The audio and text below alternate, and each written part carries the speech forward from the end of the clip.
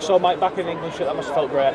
Yeah, it's always an awesome feeling pulling on the England shirt, whether it's against Samoa, the All-Stars or whoever really, it's always an honour and a privilege to pull on the shirt. And it's been a few years now, it must have felt like a real grind for you to get back, and a bit of a pride for you today to get back in that England jersey.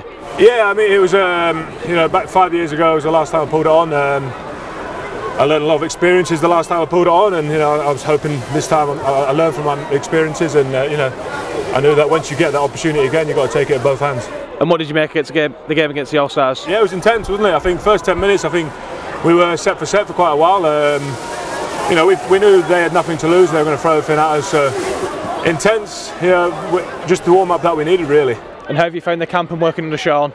Yeah, really good, really good. I've spoke to Sam and Mickey throughout the week leading up to the camp, and they were telling me about what he's like and his intense training. But we've had a great week as a whole, and everyone's enjoyed each other's company, and it's a good lead up to the World Cup. And for you now, eyes on the World Cup and that squad? Yeah, I mean, we got to take it week by week. In rugby league, it's I think it's like 4 months or so till the World Cup. So that's a long time in rugby league. So week by week, and now we go back to the clubs and we perform there.